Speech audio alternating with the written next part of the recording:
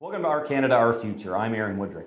On today's episode, we're going to be talking about the interplay between Indigenous rights and environmental activism, and what some view as an attempt by the latter to interfere with the former, and what some Indigenous critics are calling eco-colonialism. And to discuss this issue, I'm very pleased to be joined by Chris Sankey, who's a senior fellow at the Macdonald-Laurier Institute and president of Blackfish Enterprises. Chris, I want to thank you so much for joining me today. Thanks for having me.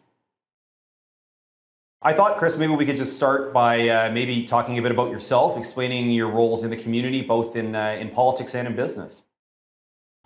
Yeah, right now I'm your advisor to industry in Indigenous. I currently co-facilitate in all Indigenous leadership table, where we look at traditional knowledge, political risk, and a path forward. So a lot of that is looking at common interests. So it's key. And I think it's important to note that this is a part of social innovation. Okay. Now, as I mentioned off the top, there's a critique of some of environmental activism, sort of co-opting Indigenous interests, sort of advance their own agenda. And the term eco-colonialism, I know, is something that you've used in the past. So maybe you could sort of explain to us, what do you mean by eco-colonialism? What does that term refer to? Well, it's just a modern day Indian Act. It's a bunch of white individuals trying to tell Indigenous people how to live and take care of the land.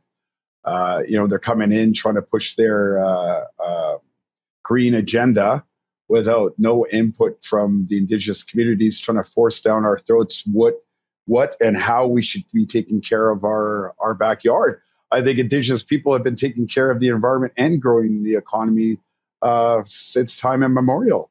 I always like to tell people, Indigenous people have been in business for the last 10,000 years. It's just now we just got back on track. Right, fair enough. And I mean, I guess that leads to my next question is when we talk about eco-colonialism, in what ways is that activism hurting Indigenous people in Canada? Oh, they claim to be allies of the Indigenous face, and in reality, they're actually hurting our reputation. They're hurting the relationships. They've been able to win the battle in mainstream media where they provoke public interest that somehow Indigenous people are against development. And that's simply not true. The vast majority of us want responsible resource development. We just want to be able to do it on our terms. Back in the day, they used to be able to try and fit a round peg in a square hole, and it just didn't work. And so now, anytime since I can remember, Indigenous people are the face of the next major projects in this country. And eco-activism has been killing significant amount of projects in this country, and it's hurting the economic and social well-being of our communities. So they need to move on. I don't know how many times Indigenous leaders in this country have told these activists to leave our territories and leave our challenges onto ourselves. And if we got internal disputes, if there's disagreements, let us solve that. Nobody else is going to solve that but us. Yeah, fair enough.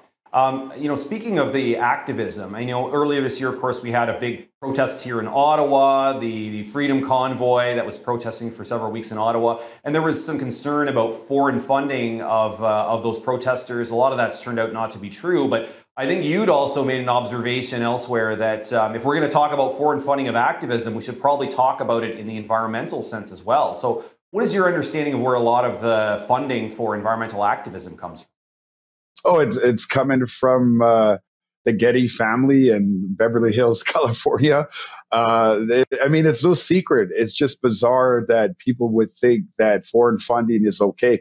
Foreign funding is okay if it's done responsibly.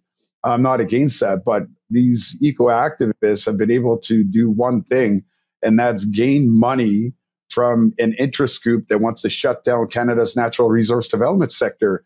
And it's with intent, and it's with strategic moves in this country, and it needs to stop.